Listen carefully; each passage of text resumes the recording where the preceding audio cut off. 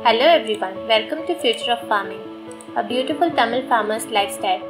How sugarcane crops are taken care of. Let's delve into the world of sugarcane farming and explore its intricacies. Our farmers play a vital role in its production. They use tractor-drawn implements for effective tillage, also removing perennial weeds. The canes are planted especially in warm temperatures, and the planted sugarcane is watered well. The farmers patiently wait for the sugarcane to grow, which can take up to a year. The harvested sugarcane is used to extract its juice for varieties of sugar such as white sugar, khansari and jaggery. Their hard work and dedication ensures a successful harvest and production of essential sugarcane products.